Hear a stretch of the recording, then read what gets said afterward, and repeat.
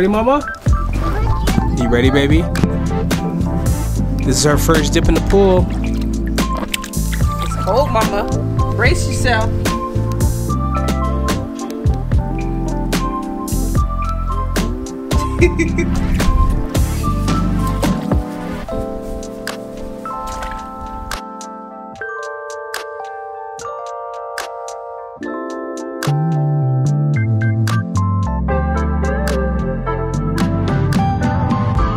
Y'all ready to hoop? Yeah, young hooper, what that do, girl? Brought the 11s I out. got the girlfriends out here. What you know about them? I think I bought these when I was like 20 years old. Like, I had to have been, I don't even think I was 21 yet. You know how much I spent on them? $325? Close. I remember.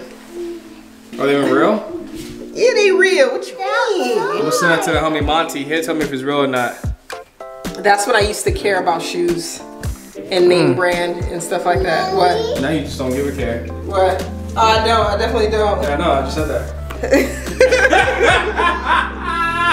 I'm just kidding. My girls. They still smell good. They smell good. They smell like perfume. Mommy, can I smell it? That's back when I didn't care about my health too. Nah, I know. I hear you. Mommy, can I smell it?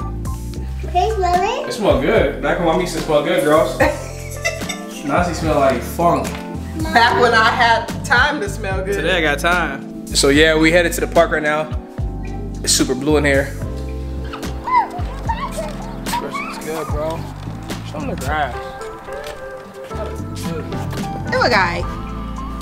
Hey, give them the grass. It ain't dark green. I don't like dark green. I do. Aw, Jade, Seda, and Gia. So precious. You hear it? No, right? Yeah? Out here. We out here. Well, we're to the end. Huh? About to show wife. Oh. Down the What do you mean? That's how you know I didn't even like respond to that. I know. It's Scuffing up my stuff. I'm just used to wearing things from Ross. So what's going on? What's going on? Jeremy act like he know everybody in the neighborhood. He don't know nobody.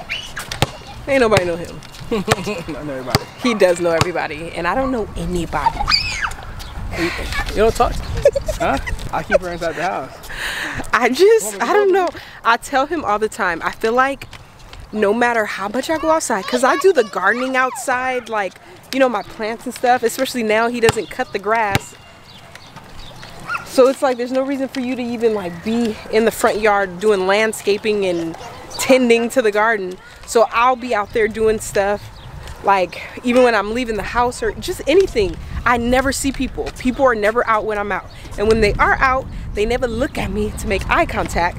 So, you know, I'll be like staring them down to a point where it's like, okay, they're not gonna look at me.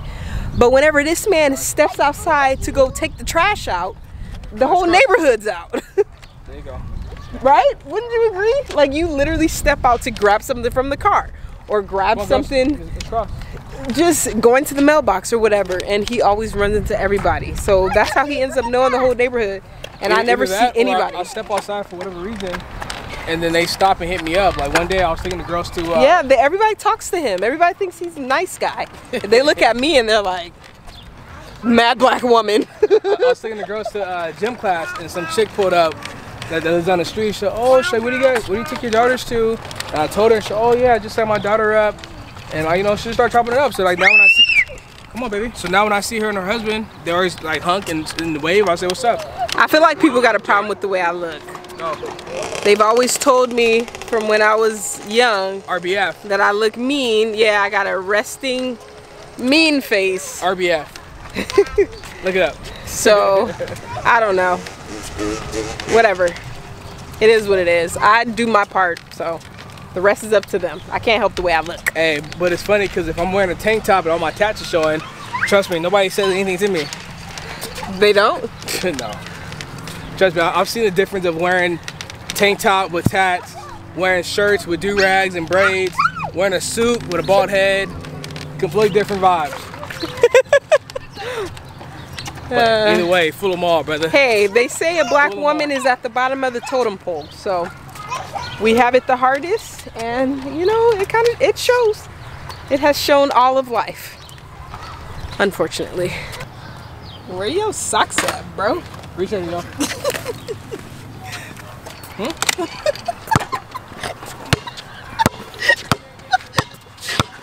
Where your socks at?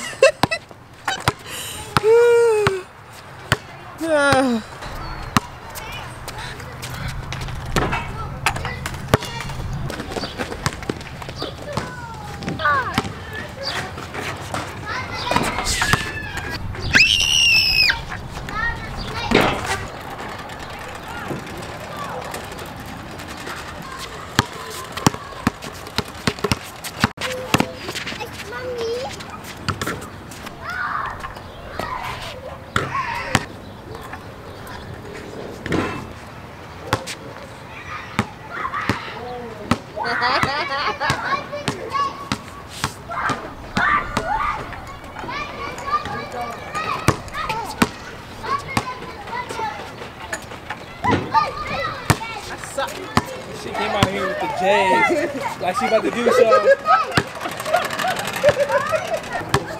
It's the weight issue. And then, Excuse me, can I get some spice here, please?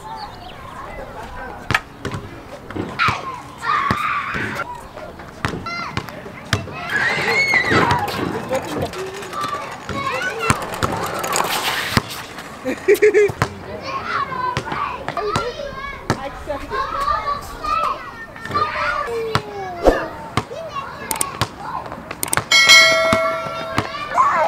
Are you laughing at me?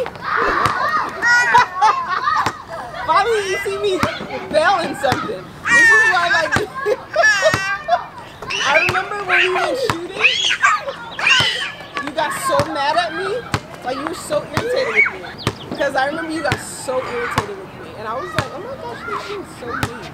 I accept that I suck at basketball. I remember, I think I was in 6th grade.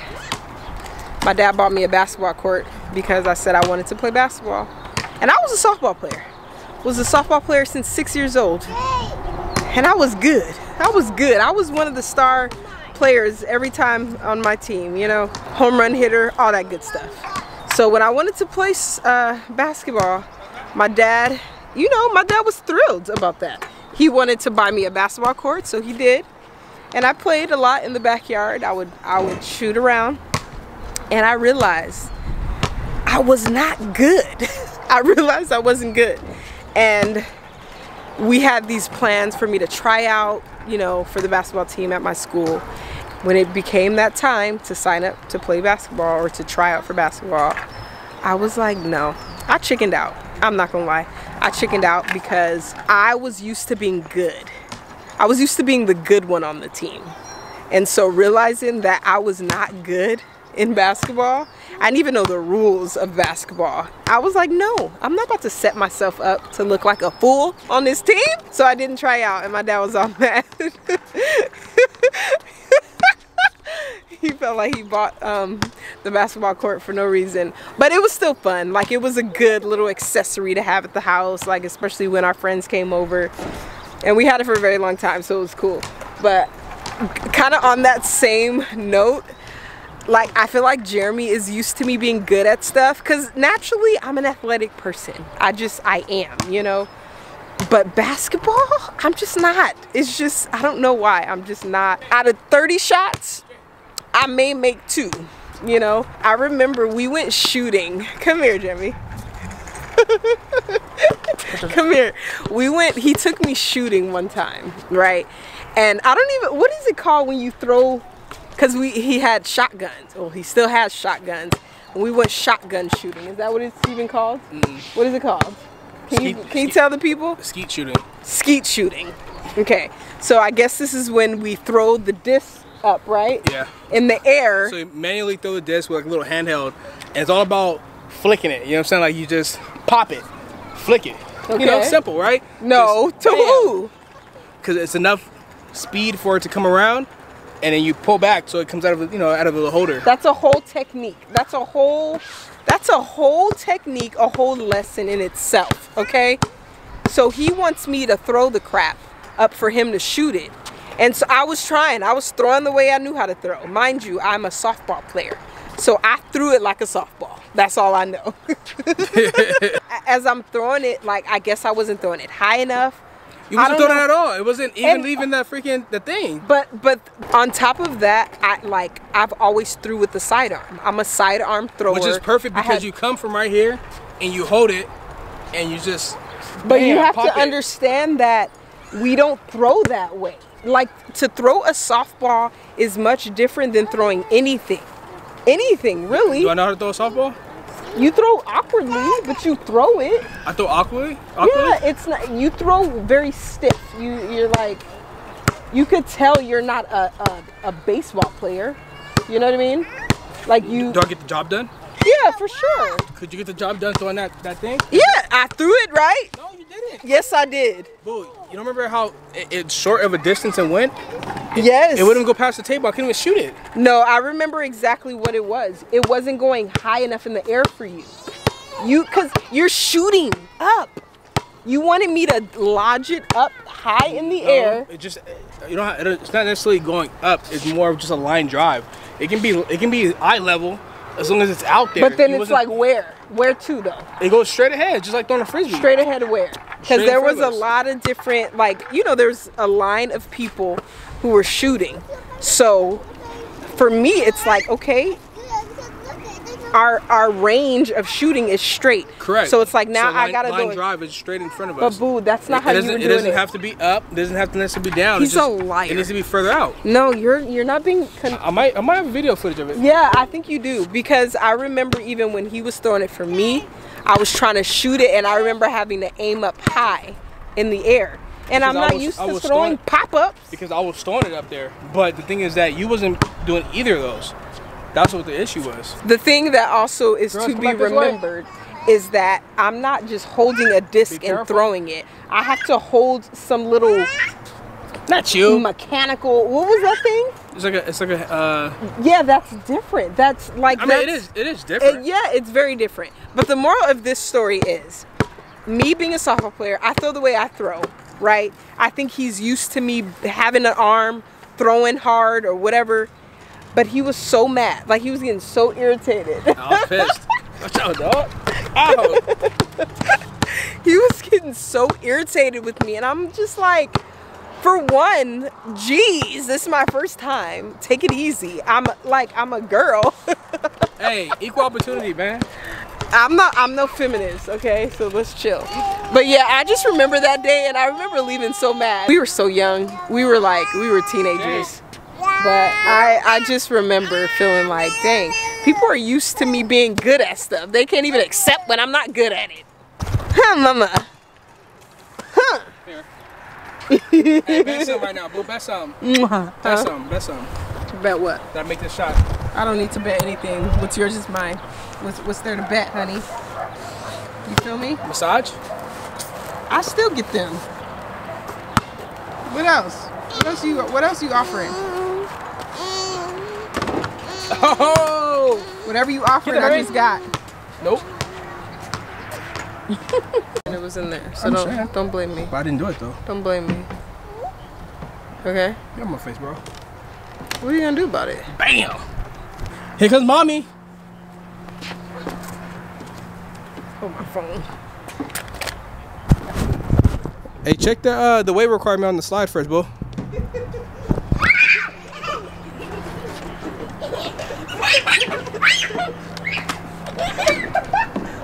My legs are oily. I told you probably can't fit. No, my legs were oily, so I put my knee down and my knee slipped. Yeah? Yeah?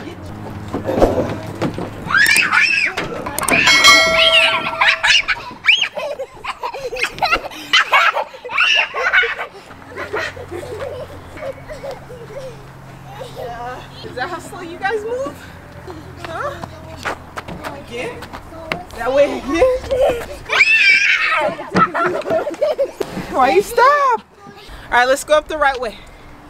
Come on, which way? Let me. Trish, y'all, I'm out of breath. Be careful, mommy. Yeah, be careful, mommy. Oh, I got this. Let me show you how it's doing. Full moon. Jeremy, this stuff is too small. I told you it was. Please, this hurt my knees. Mommy! Go ahead, Big Mama. Go ahead, Big Mama. Woo! Big Mama. Yes, Big Mama. This stuff used to look so much bigger when they were smaller. How funny. Come on! Okay, I'll get that way. Oh, we're going a different way. Mommy! They can't make this stuff bigger? Jesus. Go. All right, let it go. Go by yourself. Woo! Go ahead. There you go. Keep going. There you go. You got it. Almost there. Okay, one more. Woo! Go, drop down. Good job, Mama. Nice. Give me some. Go! You want me to hold you? Her arms are short. Okay. Ready? Go. Swing. Let it Ready? go. Go. Go. Do it. You got it, baby. Go. No. Hold the same one. There we go. All right. Now this hand over here. Come on. Go. She wants to do this. You got to switch arms, baby. That one. Okay. Go! Press the screen button! All right, do it, Shanice. I got you. I got you. I see it. All right, go ahead, Shanice. All right. Here we go.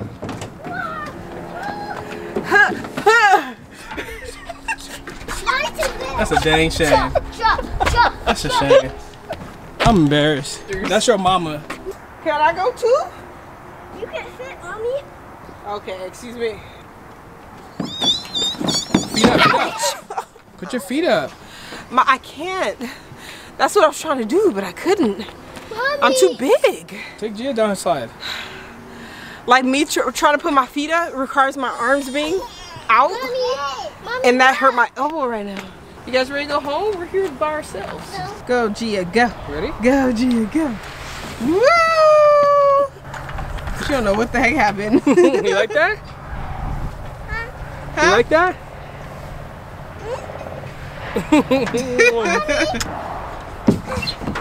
Coyotes Feet are up. out. Let's go. The coyotes are coming.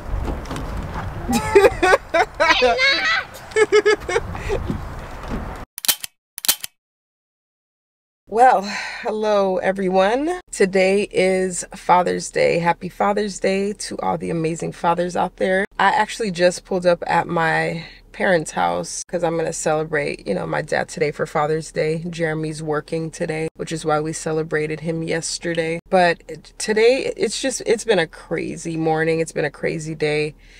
Seda woke me up. Let me just tell y'all the nonsense of a night that I had. Seda woke up at around 2 in the morning crying about her ear hurting. And so, I'm confused, not understanding what's going on. She just like tossing and turning, crying, whining. And about maybe after an hour of that, she ended up going back to sleep. Around 3 something, Gia woke up. So I'm feeding her and, trying to get her settled, put back to sleep and everything. So, sleep is already messed up for me. Now I'm very tired, and I wake up to